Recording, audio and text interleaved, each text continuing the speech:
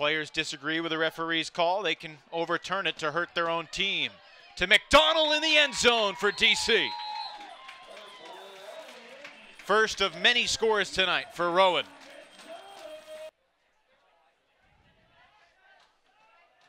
McDonnell took off, so did Kerrigan. No Flyers went with either of them. This is 2-on-none in the end zone. The Flyers are going to be really comfortable with, and they want to force. Noah Saul fires cross field, and McDonnell rises up for the Callahan.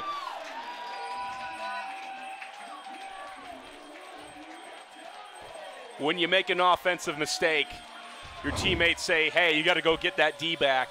And that's what McDonnell did.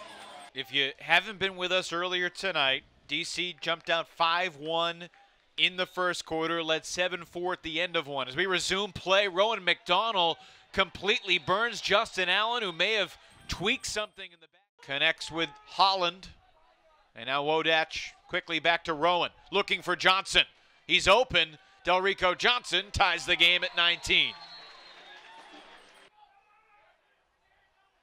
Scoobers it back to Bartenstein. Firing deep. McDonnell in the end zone. Those punches. Another deep shot goes up. McDonnell turns on the Jets. He must have leapt 6 yards to get in the end zone.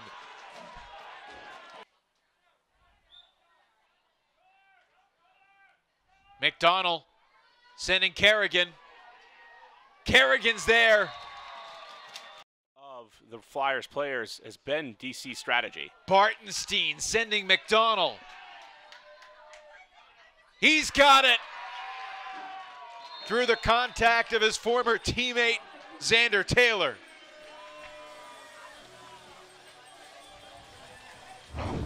DC didn't need to score quick. Nethercutt's doing it through the air with his throws, and McDonnell's doing it through the air with his legs.